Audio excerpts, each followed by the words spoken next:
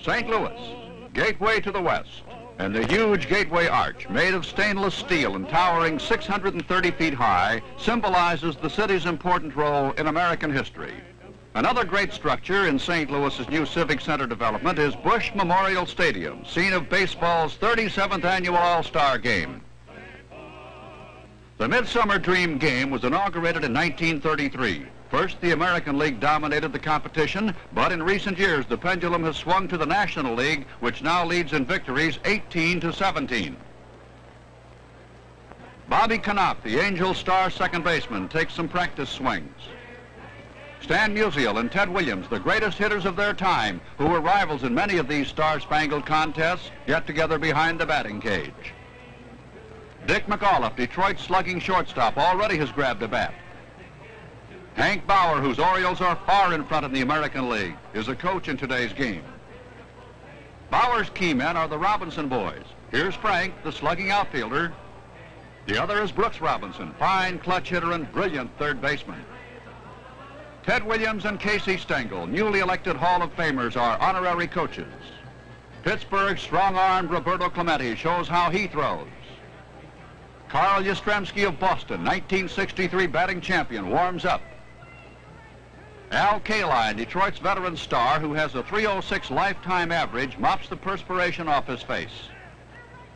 Hank Aaron of the Atlanta Braves leads the majors with 26 homers. Tony Oliva, a two-time batting champion, talks it over with Cleveland's Rocky Colavito. And here is Leo Cardenas, star Cincinnati shortstop, unlimbering his arm. Ron Santo of the Cubs, still recovering from a fractured cheekbone, nevertheless will play in today's game. Willie McCovey, San Francisco's big bomber, is as loose as ever. Earl Batty talks with the American League bat boy. Willie Mays of the Giants, a standout in all-star competition, has the most hits, most runs, and most stolen bases. Stan Musial and Ted Williams, who is talking with Willie and Herman Franks, hold most of the remaining all-star records. President Joe Cronin of the American League and Warren Giles, the National League president, chat with Casey Stengel. The band swings smartly onto the field for the pregame ceremonies. The players of the All-Star squads take the field and line up on the first and third base foul lines. The players and the fans come to attention for the traditional playing of the Star-Spangled Banner. Commissioner William Eckert supervises his first All-Star game. The rival managers, Sam Mealy and Walter Alston, meet with the umpires. Mealy and Alston shake hands with Vice President Hubert Humphrey.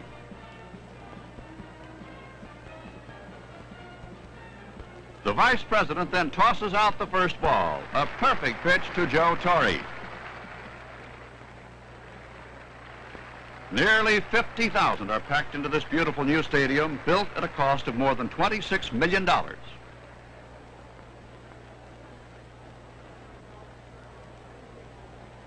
And there go the National Leaguers to start the ball game. Plate umpire Al Barlick awaits the action. Sandy Koufax, the peerless Dodger lefty, takes his warm-up tosses as the National League starter. Dick McAuliffe steps to the plate, and the game is on. McAuliffe swings at Sandy's first pitch and fouls to Santos. The next two also are retired, and the American League takes the field. Denny McLain, young Detroit star, is the American League starter. Leading off is Willie Mays, new National League home run champion with 525. With 10 more, he'll pass Jimmy Fox for second place on the all-time homer list.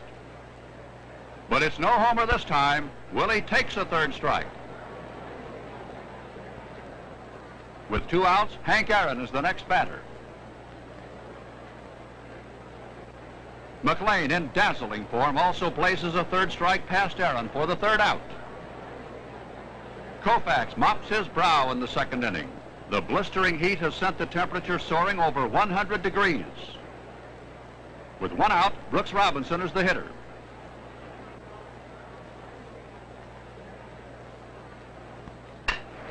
Robinson smashes the ball into left field. Aaron comes rushing in and attempts a shoestring catch, but he misses. Hank falls and scrambles back to his feet to pursue the ball. Meanwhile, Robbie continues around the bases and pulls up at third with a triple. With Koufax obviously in a jam, catcher Joe Torre goes to the mound to talk over the situation. After retiring George Scott, Koufax seems out of trouble, but with Bill Freehan at the plate, Sandy unleashes a wild pitch. Robinson scores, and the American League leads 1-0. In the National League second inning, McLain retires the fourth man in a row and then faces Ron Santo. The Cub slugger rips a line drive toward the foul line, but Brooks Robinson is there. Mr. Impossible grabs it for a dazzling play.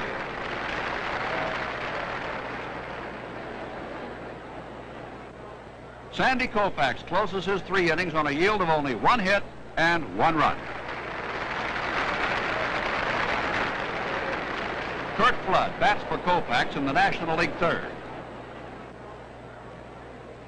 McLain pitches, and Curt caroms a bouncer off Denny's leg to Tanaka, who throws him out. And that completes 3 perfect innings for the sensational Tiger hurler.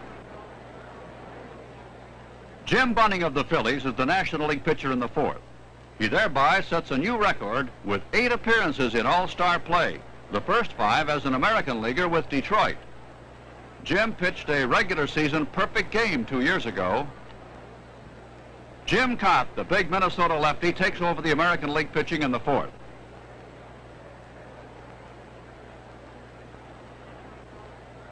Mays leads off with a single to left for the first National League hit. For Willie, who holds the record, it's his 22nd All-Star hit. Roberto Clemente is the next hitter. The star Pirate outfielder smashes a single to center, and K-Line's quick fielding forces Mays to hold up at second. The National League has now started its first scoring threat. But Cott manages to get 2 out before Santos steps into the batter's box. Mays is on third now with the potential tying run. Santos' mighty swing produces a dribbler Robinson cannot come up with. It's a hit, and Mays races home from third. And the game is now tied at 1-1. Manager Alston makes lineup changes for the 6th inning. Juan Marichal is the new pitcher, and Ron Hunt of the Mets is at second base. Harmon Killebrew, Minnesota's powerful home run slugger, pinch hits for Jim Cott. Marichal cuts loose with his high kicking delivery, and the killer cracks the ball just out of Leo Cardenas' reach for a single to center. With 1 out, Al Kaline comes to the plate, and the veteran Detroit star comes through with a line shot for another single that puts Killebrew on second with 1 out.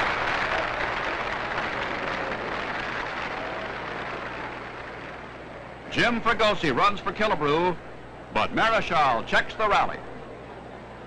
Mel Stottlemyre of the Yankees pitches the bottom of the 6th. Umpire Jim Honachek signals lineup changes to the announcer, with Earl Batty going behind the plate and Fregosi to shortstop. Stottlemyre takes the side with Clemente on second base following his 2-base hit with 1 away. The Yankees sinker baller delivers, and Hank Aaron slashes the ball to Brooks Robinson.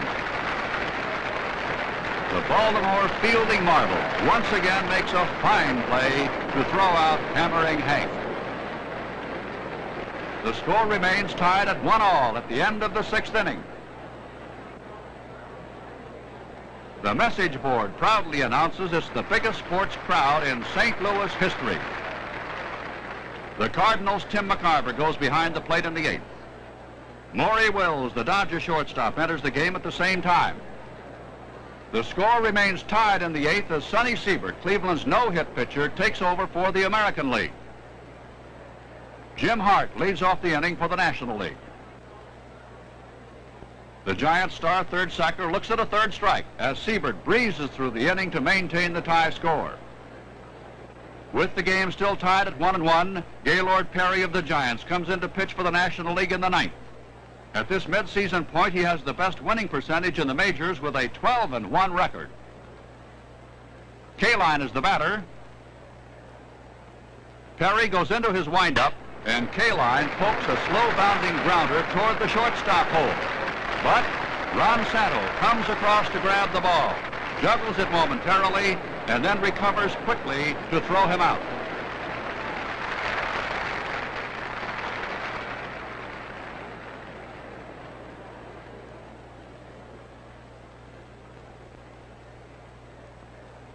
Now with one out, Frank Robinson is the next hitter for the American League. Robbie gets under a carry pitch and lifts a pop fly to short left field. Wills dashes back and makes a beautiful over-the-shoulder catch. That squelches a possible American League threat.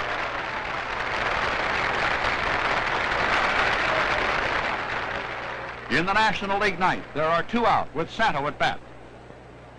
Tommy Agee, the star White Sox rookie, is in center field. Siebert winds up, delivers, and Santo rips a smash over third. But Brooks Robinson is there again. He makes a miraculous stop. He uses both hands to clutch the ball and then throws Santo out. Still tied at 1-1. The thriller goes into the 10th for the 4th extra inning battle in All-Star history. Gaylord Perry, still pitching for the National League. First faces Brooks Robinson. Brooks swings at an inside pitch, hits it on the handle, and bloops one just over Maury Will's head for a single.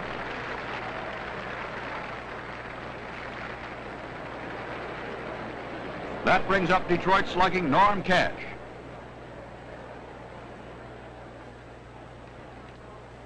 Perry unleashes a high fastball that sails away from McCarver for a wild pitch, and Brooks Robinson goes to second base.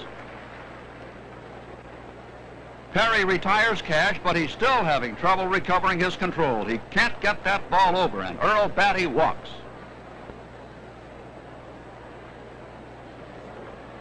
Alston goes out to talk with Perry while McCarver and Santo listen in.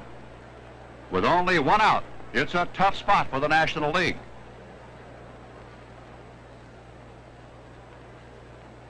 Bobby Richardson of the Yankees is up next. Bobby lifts a pop foul behind first base, and McCovey reaches into the field boxes for a sensational one-handed catch. That's 2 out. But Perry now faces Jim Fregosi. The Angel shortstop takes a mighty swing, but fans, and that ends the American League threat. Washington's Pete Rickert comes in to pitch, and Tim McCarver gets ready to lead off for the National League in the bottom of the 10th. McCarver picks on the first pitch and singles to right. Ron Hunt gives a signal from the batter's box. Norm Cash edges in. Hunt lays down a bunt toward first. Rickert moves in quickly to field the ball. He looks at second base, but decides he doesn't have time for a force out. Instead, he makes the sure play at first base.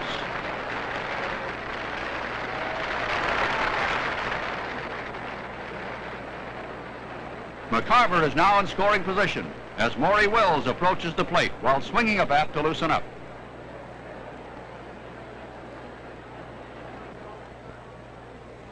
Pete Rickert checks the runner at second base, then fires, and Wills slashes a line single into right center field.